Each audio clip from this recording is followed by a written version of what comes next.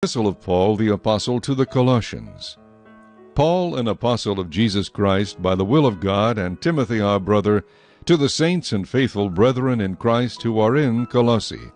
Grace to you, and peace from God our Father and the Lord Jesus Christ.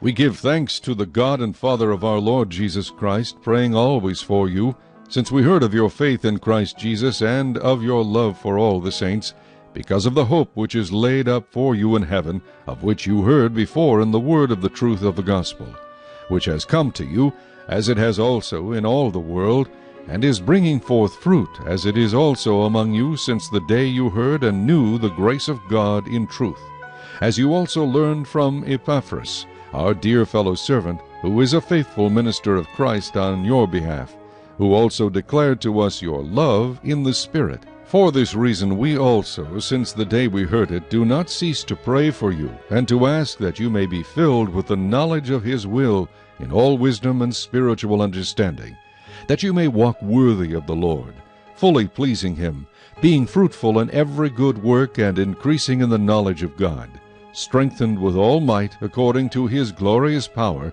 for all patience and long-suffering with joy, giving thanks to the Father who has qualified us to be partakers of the inheritance of the saints in the light. He has delivered us from the power of darkness and conveyed us into the kingdom of the Son of His love, in whom we have redemption through His blood, the forgiveness of sins. He is the image of the invisible God, the firstborn over all creation. For by Him all things were created that are in heaven and that are on earth, visible and invisible, whether thrones or dominions or principalities or powers. All things were created through Him and for Him. And He is before all things, and in Him all things consist.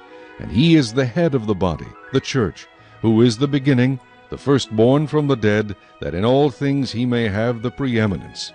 For it pleased the Father that in Him all the fullness should dwell, and by Him to reconcile all things to Himself, by Him, whether things on earth or things in heaven, having made peace through the blood of His cross.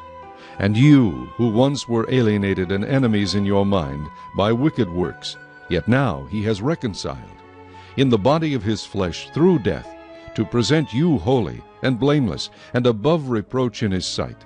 If indeed you continue in the faith, grounded and steadfast, and are not moved away from the hope of the gospel which you heard, which was preached to every creature under heaven, of which I, Paul, became a minister.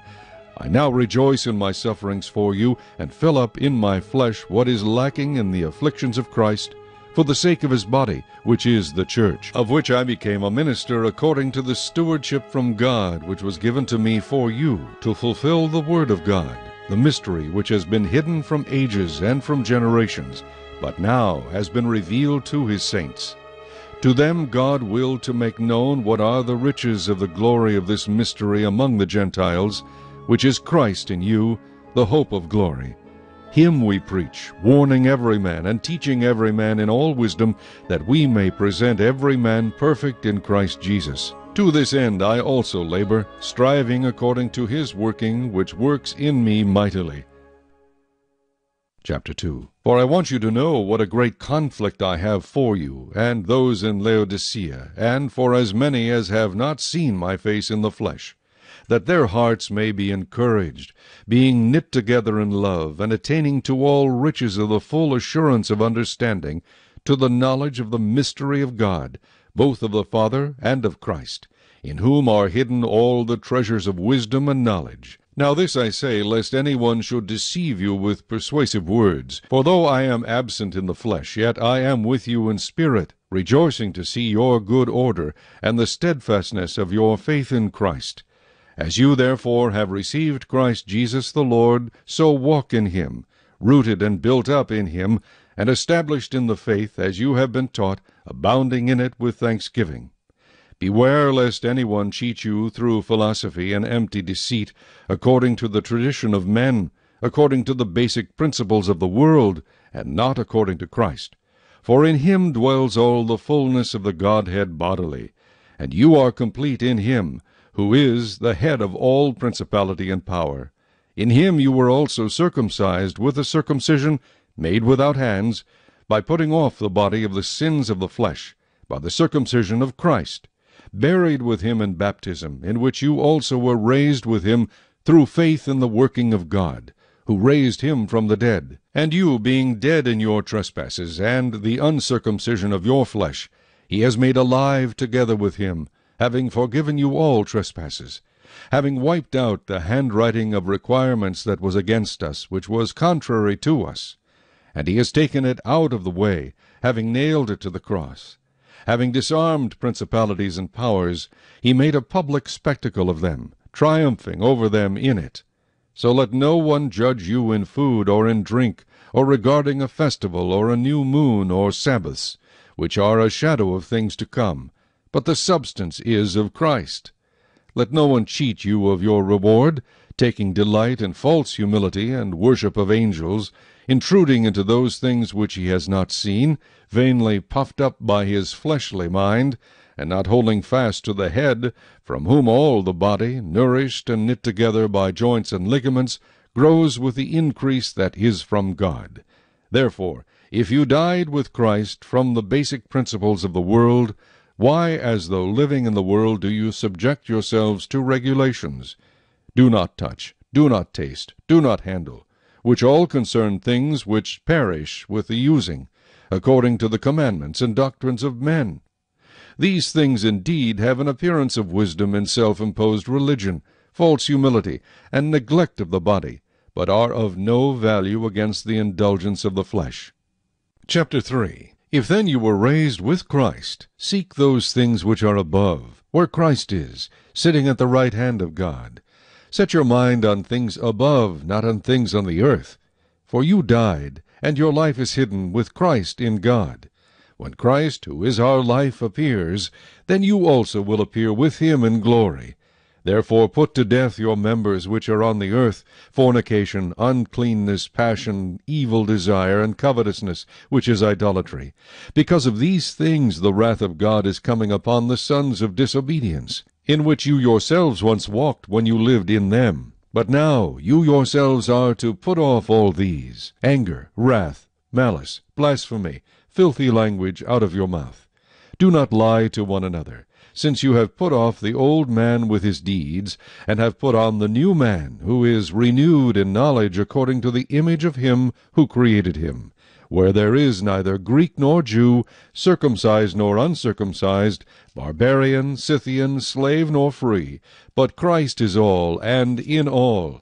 Therefore, as the elect of God, holy and beloved, put on tender mercies, kindness, humility, meekness, long-suffering, bearing with one another, and forgiving one another. If anyone has a complaint against another, even as Christ forgave you, so you also must do.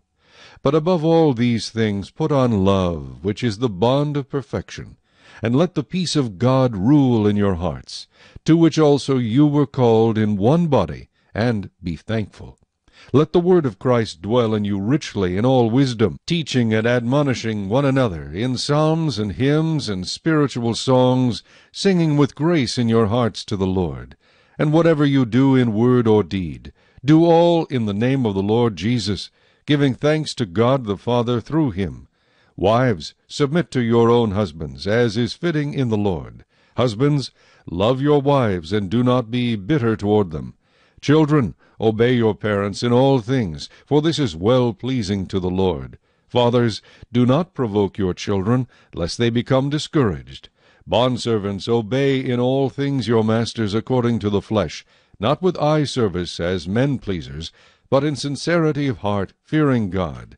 And whatever you do, do it heartily, as to the Lord, and not to men, knowing that from the Lord you will receive the reward of the inheritance, for you serve the Lord Christ.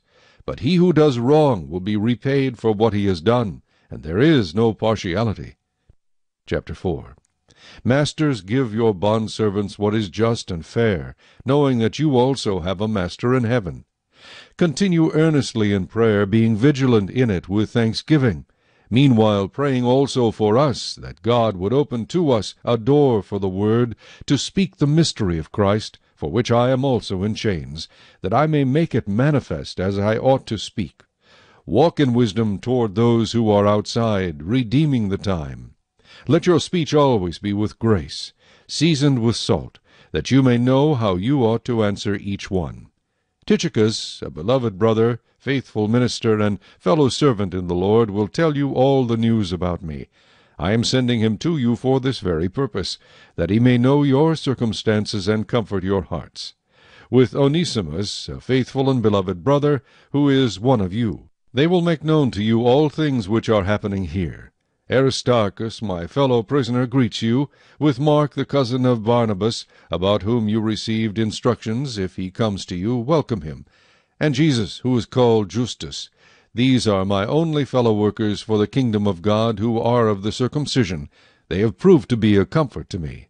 Epaphras, who is one of you, a bondservant of Christ, greets you, always laboring fervently for you in prayers, that you may stand perfect and complete in all the will of God. For I bear him witness that he has a great zeal for you, and those who are in Laodicea, and those in Hierapolis. Luke, the beloved physician, and Demas greet you. Greet the brethren who are in Laodicea, and Nymphas, and the church that is in his house. Now when this epistle is read among you, see that it is read also in the church of the Laodiceans, and that you likewise read the epistle from Laodicea. And say to Archippus, Take heed to the ministry which you have received in the Lord, that you may fulfill it. This salutation by my own hand, Paul. Remember my chains. Grace be with you. Amen.